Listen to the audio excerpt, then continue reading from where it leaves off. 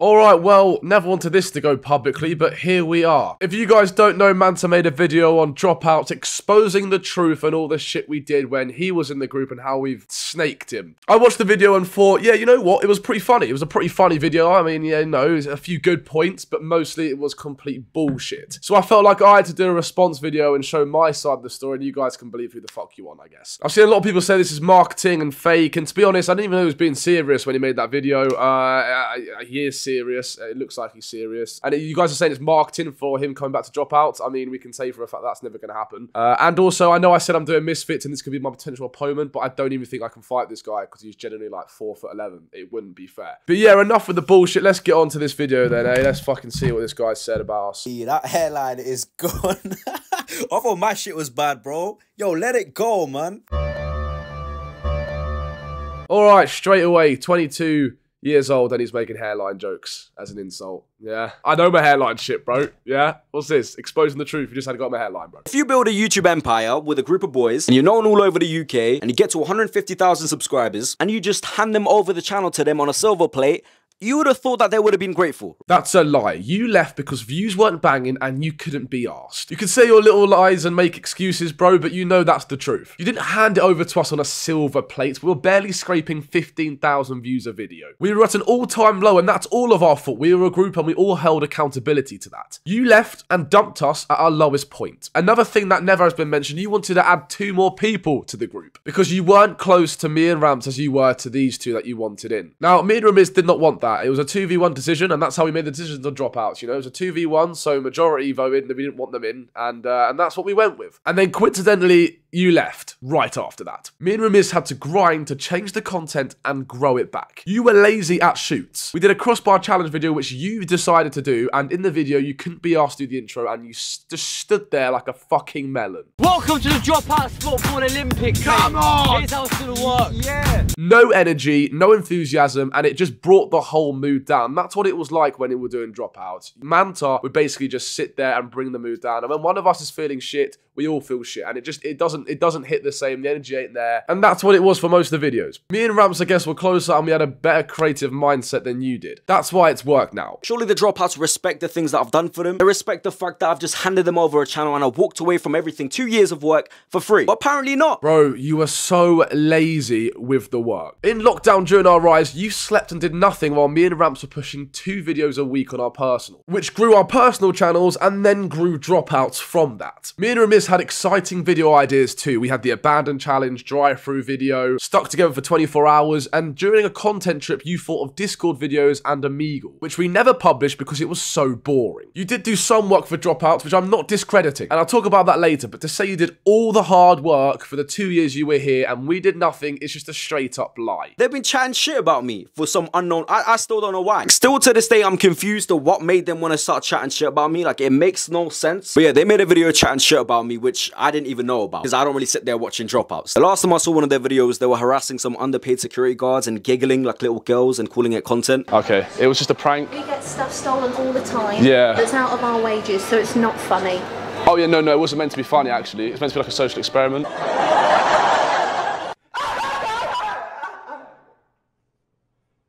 I just find it cringe. I feel like I've just outgrown that whole era of things and they're still trying hard to cling on to it. I'm not gonna hate. Now this amazes me. This is so obvious that you're so salty because we're actually doing well. Content is a preference, and if content's doing well, we do it again. That's how YouTube works. We know that and you know that. It's our job. The harassing employees comment, you just had to dig at every single prank channel on the internet, so I don't know what the point is there. Even Beta Squad with their McDonald's videos, they do the exact same thing, so it's just a bit of a pointless point, to be honest. You say you've outgrown the pranks, which is fine, but you're clearly lying again because you literally did a bush pranking video like 2 months ago. Stop chatting shit and just admit you're jealous. We're all trying to grind. We're all trying to do our best to entertain the viewers. If you don't like the content, don't watch it. And also, don't do the same videos that you claimed you outgrown when it didn't even bang for you. Silly guy. I don't know how many inches you like that much. I genuinely reckon that you could fit like maybe like a 7-inch up there. You be fair, you can fit anything up there. It's not about like it might not be pleasant, but I reckon I can get a whole wooden plank.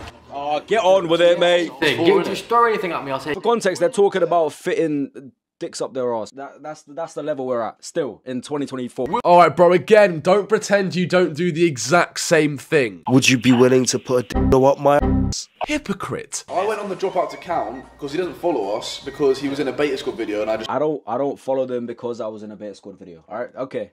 This clip here is out of context. This is what I actually said. I went on the Dropouts account because he doesn't follow us because he was in a beta squad video and I just wanted to check his story. I was saying I viewed his story because I heard that he was in a beta squad video and I was curious on what it was. I checked his story to see what was happening. I didn't unfollow him because he was in a beta squad video. That doesn't even make sense. Stop putting shit out of context, Manta. They're claiming that the whole beef started because I unfollowed them on Instagram, or I blocked them because beta squad were in my video, which, by the way, what kind of fucked up logic is that? Again, that's wrong. You know, Manta's twisted narrative there to make it seem like we're jealous. Tell you guys what actually happened. Alright, so a couple of months ago, I made this video saying that the Dropouts wouldn't let me join them, which was clearly a joke, right? An important thing, they went along with the joke. We went along with it because he said it was going to kickstart his channel. I thought that it was pretty sad that he left the group, and to kickstart his channel and get views, he needed to make a video about us. He needed to create some fake beef to get views. But you know, we're friends. At the end of the day, do whatever you need to do to get views. But at the same time, I am thinking, this is pretty low, bro. I can't lie. You left the group to make your own content, and since then, 4 of your last 7 videos have been about us, and 2 on the beta squad. Since then, you've only done 1 video on your main, and that video is basically you saying you're going on a break. Like, what is going on? He also did 2 other videos, which he deleted because they didn't bang views. This is where the saltiness makes sense. But yeah, anyway, to sell the little fake beef, I had to unfollow them on Instagram to play the part. You know, we have beef. Now, important thing, I messaged them saying I'm going to unfollow them temporarily for the video.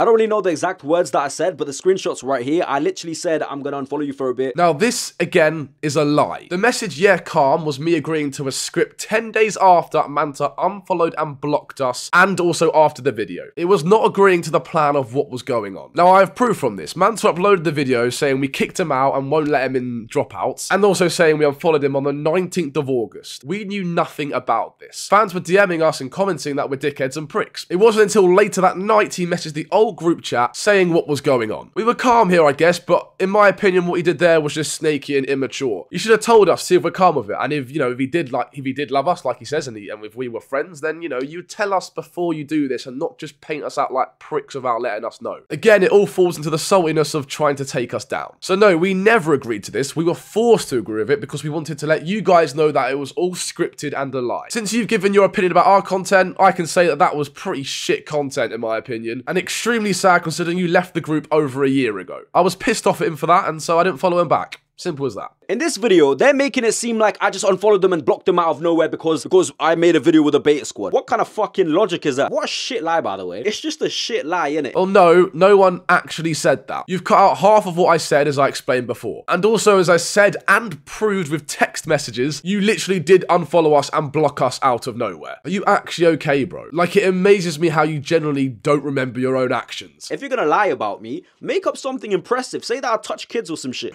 Ooh, you unfollowed me. So they're starting off strong with a lie.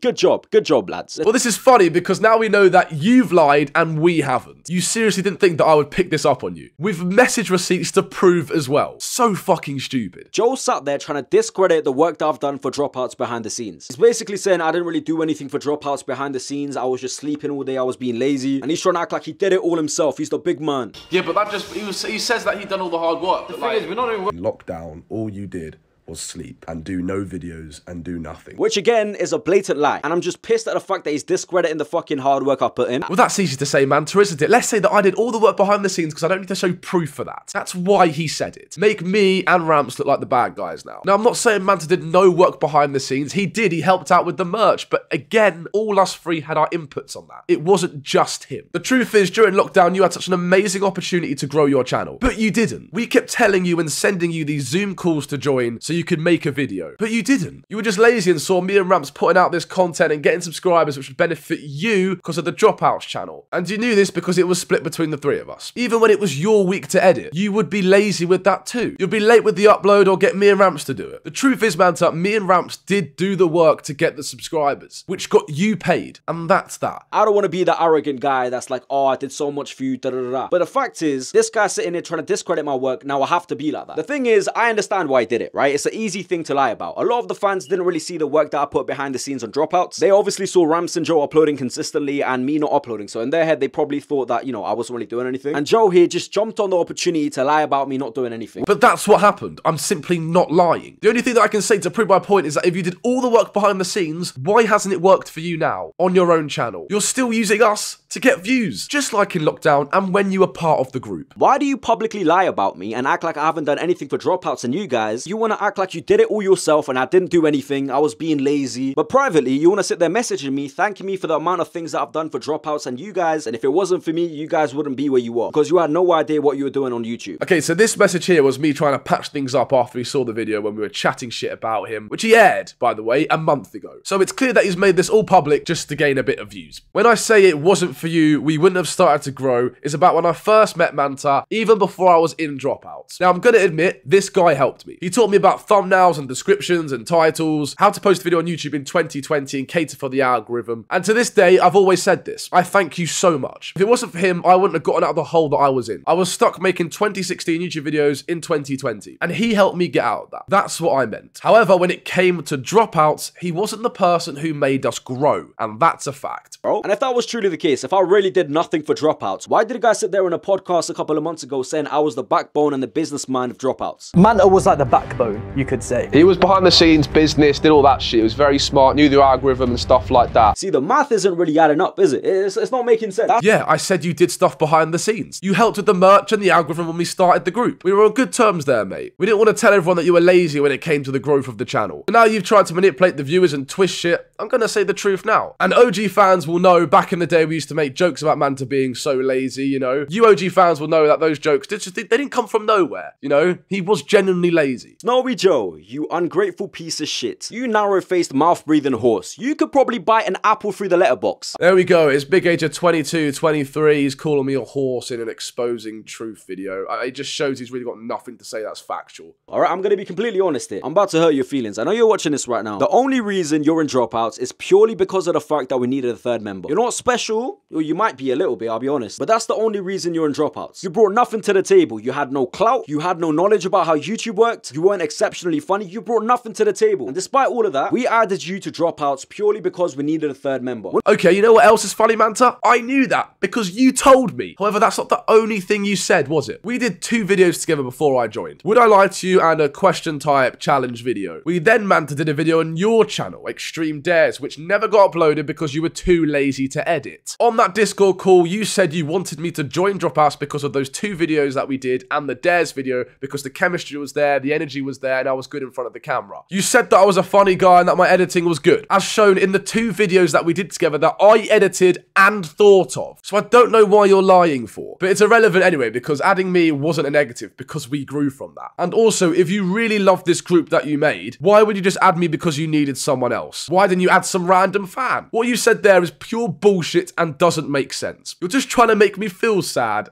and guess what? It hasn't worked. So every single week, I would host Dropouts meetings. And these meetings were so important for the growth of Dropouts. These meetings were the reasons why we move away from making Discord videos to in real life videos. There were so many things that we figured out in these meetings that was vital for the growth of Dropouts. And you know how these meetings would go? They would come in, yeah?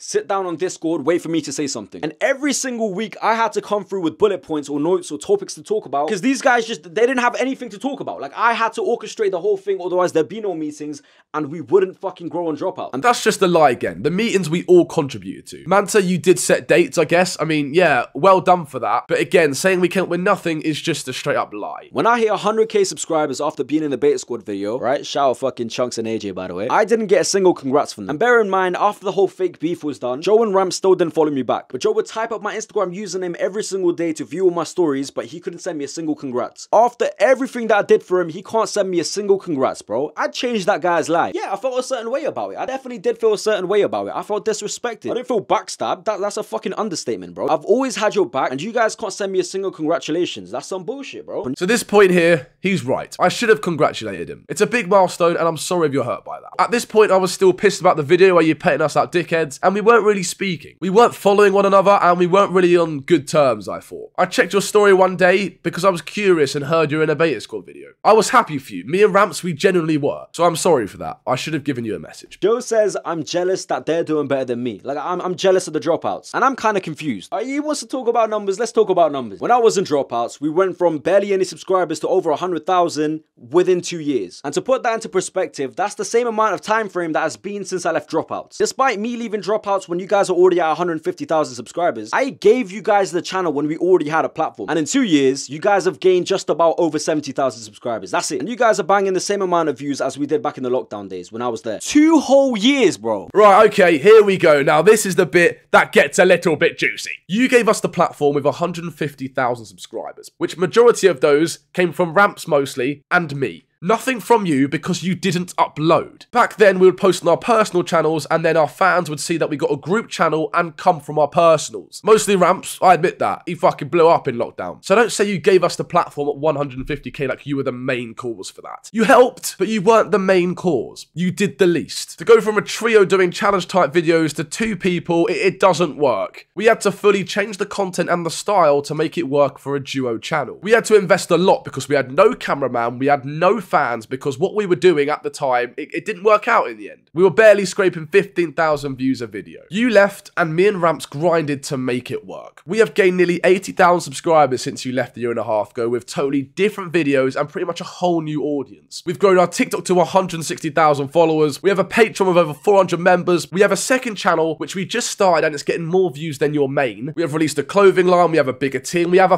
fucking Dropouts house. The videos you picked up on your video were the most recent ones. If you look back at last year, the views are much better than what we had at our growth. Our revenue is much better because we've changed our content from the edgy and dark humor jokes to reach a wider audience. Our new style videos are getting more royalty views, and they're constantly growing, which is leading to more views a month than what we ever had before. Dropouts has never been better, and I think that we can prove that from A, our house, and B, when we did a meetup in Southampton and over 200 fans turned up. With you, we did a meetup, 6 people turned up. You're comparing a growth spike to a steady viewer base. And as an algorithmic genius as you say you are, you know that after your growth, you plateau. And even in our plateau now, we're doing 1,000 times better than our growth. And me and Ramps are fucking proud that worked, because you left and we had to change it when we could have done it together. But you gave up because, like I said, you weren't as close to me and Ramps as you were to these other 2 you wanted in the group. So don't discredit the work that me and Ramps have done, and don't twist and manipulate the viewers to thinking that we're doing shit. We've grinded since the start of 2021, and it's hard to keep a YouTube career in this day and age, but we've done it for 3 years, and it's only going to get bigger because we're not lazy and have the fucking mindset. Joe, let's talk about your personal channel. Your personal channel does less views than one of my side channels, bro. Lil Fried is one of my side channels that I've been working on recently, and it's outdoing your main channel. Alright, I mean, I don't like posting my main because I prefer growing Dropouts, and it's more fun to film with my best mates. I'm proud of you, bro, for finally posting on a channel. Why didn't you do that in the first place, though? Because we wouldn't be where we are now, would we? Also, I was never flexing my numbers. I only flex my numbers now because you were trying to discredit the work that me and Ramps are putting. All I said was, you're just jealous because we're doing well. Sorry for saying that, bro, but I think that's the truth, considering you've made a full 18-minute video just saying complete lies, just to get a few views when even our second channel got more views when we posted it at the same time. I mean, come on, bro. It's very obvious you are jealous, because you wouldn't be doing this right now. You wouldn't be using us for views in 4 of your last 7 videos